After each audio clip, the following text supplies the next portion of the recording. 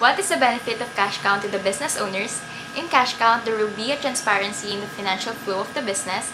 First is cash deposit, cash pickup, cash count, and ZReading after cash count, done by the supervisor or manager to verify if the cashier is short or over with the money.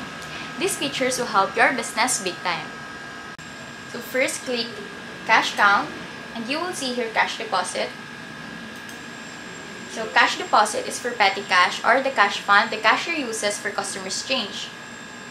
So for example, 2,000.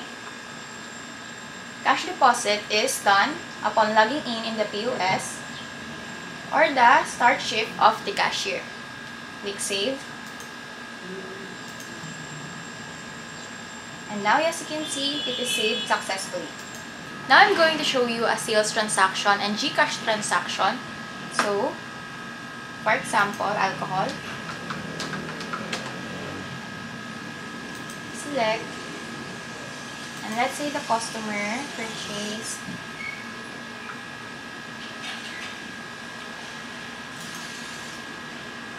proceed to tender. Select the customer payment amount. Tender.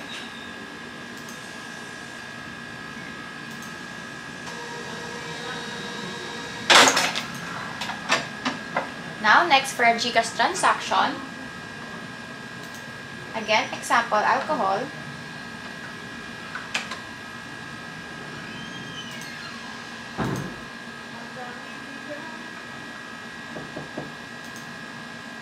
Proceed to tender.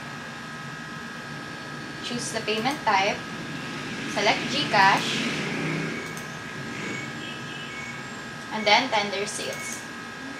So here, you will input the last 4 digits in the information on your GCash. So for example, let's say, and you can also input the name of the customer.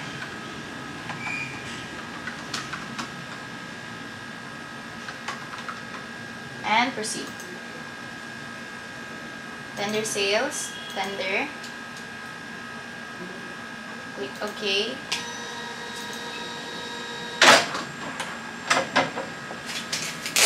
You will also see here the GCash and the name of the customer. So let's say during the shift of the cashier, the owner will do a cash pickup. So what is cash pickup? Just click cash count. You will see here cash pickup. So cash pickup is when the owner or the manager will get money from the cash drawer for possible payments or for safety purposes. So for example, 100 for payment.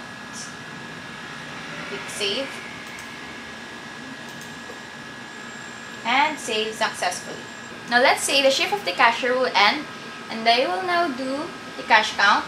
So we will enter the cash here in denomination and also the value of the GCash that we did earlier. So, for example, 500 pesos, 100 pesos, 150 pesos, and 20 pesos.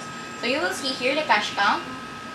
Now for our GCash transaction, the GCash value 400 and print and end shift.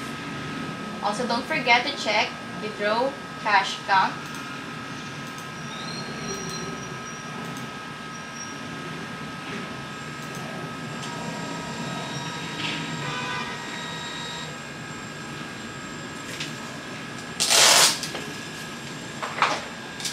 Now you will see here the cash count.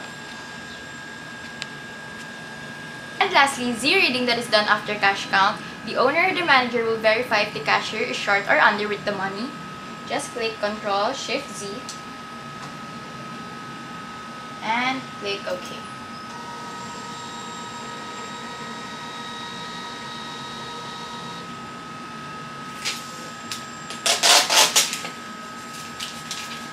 And you will see here the GCash transaction. We are short 1 pesos, and here on our sales we are short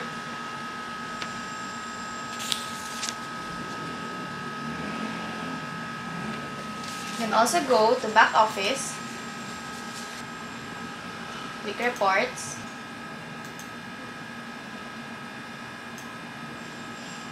click Sales ZReading, select the terminal, and click Display.